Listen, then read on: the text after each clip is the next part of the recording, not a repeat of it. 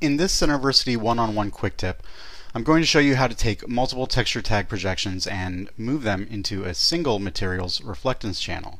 So we really need to do this sometimes because the texture that we're using to add detail to the existing texture is it just requires a very different projection. So like here on this table, this wood grain has this spatial projection at this awkward angle with this size and this position, but this texture that I want to use to get some like a water stain on here has a flat projection type with very different position, scale, and rotation values.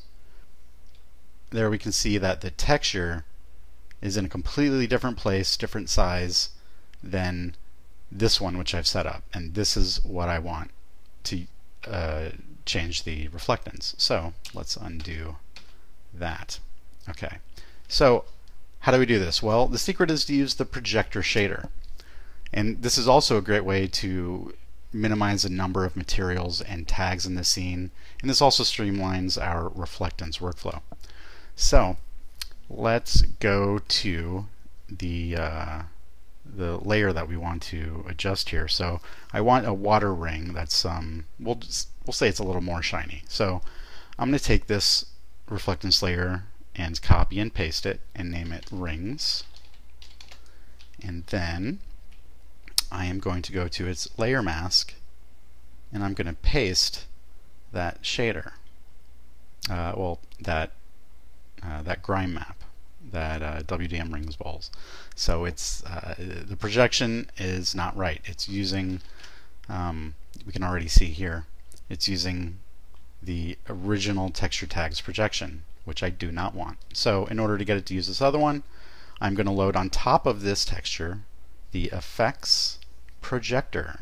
So adding the projector shader, it automatically puts the texture map into it, and then all I have to do is make sure that the texture tag that I want to copy is the actively selected texture tag, which it is. I can tell by the orange highlight around it. And then in the projector shader, just click on paste tag, and it'll automatically give us those settings from the texture tag which is selected above, and puts it right into this one channel for this one texture. Now the drawback is we can't see this in the editor view. We do have to render, but it's a small price to pay for having this flexibility and this amount of control with our textures and projections in a material. So I'm going to do this one more time, a little more quickly, so that the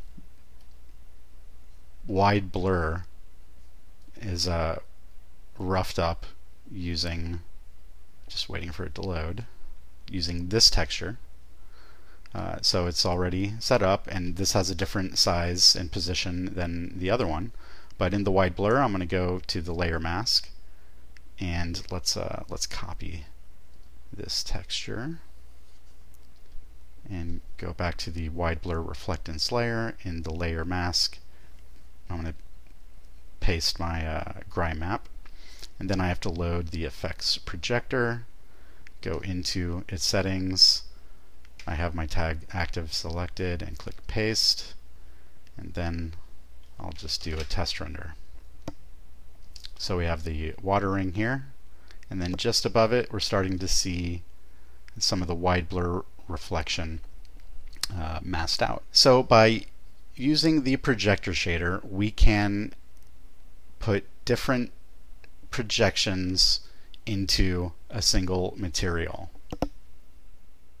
If you're interested in personalized training or project assistance, visit Cineversity1on1.com and visit Cineversity.com for more great tutorials and resources.